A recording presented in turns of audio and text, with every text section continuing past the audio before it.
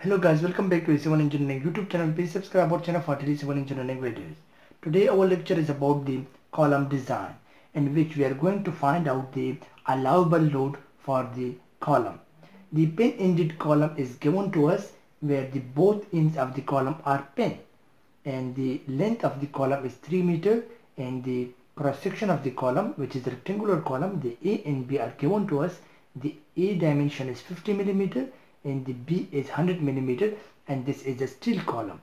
So the elasticity of the material is given to us, which is 200 gigapascal, and the factor of safety is 2. It means that we have to consider the factor of safety of 2, and we have to find out the allowable load for this column, that how much load can take this column if we are given with a factor of safety of 2. So for this column, for this problem, first we have to find the P critical. P critical means it's the load at which the column will start to buckle. So first we have to find the P critical. So when we find out the P critical, then we can able to find out the P allowable for this column. So P critical means the load after which the column will start to buckle. So this is the P ultimate, or P critical is the ultimate load for this column. So how to find out this P critical? We know that the P critical for the column from the Euler formula, it is equal to pi square EI divided by LA. This is the Euler formula for the critical load of the column. So where is the pi is the constant, E is the elasticity of the material, which is 200 gigapascal is given to us, I is the moment of inertia, and LE is the effective length. For the pin-ended column, the LE is equal to the L, and it means that they both are the same. So LE is also given to us, which is the 3 meter. In case of the pin-ended column, it is equal to the effective length of the column is equal to the original length of the column, while the I moment of inertia is unknown to us. Here in this case we have two directions, A and B, so our moment of inertia will vary. So now to find out the moment of inertia first, Iy, if I consider that this is the x-axis, this is the x-axis of the column, and let's suppose these are the, and the B direction we have y-axis. Along the A we have x-axis, along the B we have y-axis. So I moment of inertia along the y will be equal to the A cube into B divided by 12, because we want to find the moment of inertia along y. So around y means that we have to take the cube of A. So A cube B divided by 12. By plugging the value, A is equal to 50. So 50 cube multiplying with 100 divided by 12. So we get 10.41666 millimeter raised to the power of 4. But this is in millimeter. So to find out in meter, we divide it by 1000, is 1 meter is equal to the 1000 millimeter. So we get 1.04 multiplied by 10 to the power minus 6 meter power 4. Now this is in the meter unit. Similarly, the moment of inertia along the y, along the x-axis, it will be the AB cube divided by 12, and it will be 50 into 100 cube divided by 12. After calculating, we get value of 4166 millimeter power of 4 by converting into millimeter 4. So we get 4.16 multiplied by 10 raised to the power minus 6 meter raised to the power 4. So this is the Ix and Iy. So accordingly we have to find out the P critical along the X and along the Y, and we have to take the minimum one, so to be on the safe side. So P critical along the Y will be equal to the pi square E I E divided into I Y divided by the LE square. Sorry, this is the LE square.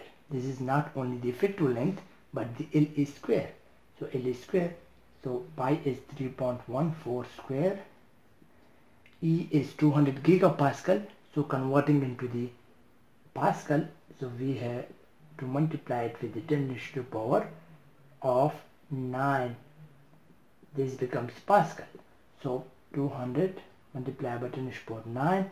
Now this is Newton per meter square. It means Pascal. Multiplying with the IY. IY is 1.04 multiplied by 10 raised to the power minus 6 meter 4. So from this we get the value of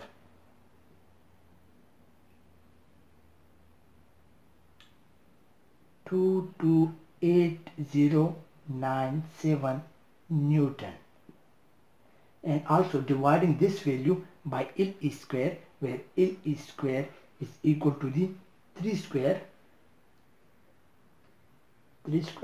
So dividing this value we get the answer of 228,097 Newton. So in kilonewton, if we divide by 1000, so in kilonewton we get 228 kilonewton. Similarly, P critical of X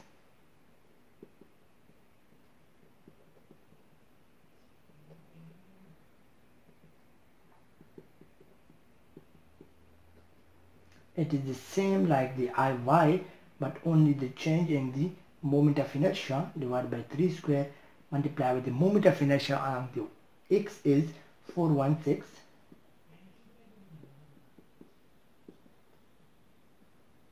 So now by dividing and multiplying this value, we get a value of 913,706 Newton. If we divide this by 1000 to make it kilonewton, we get 913 kilonewton. So now this value is greater and this is a smaller value. So we should take the smaller value to be on the safe side.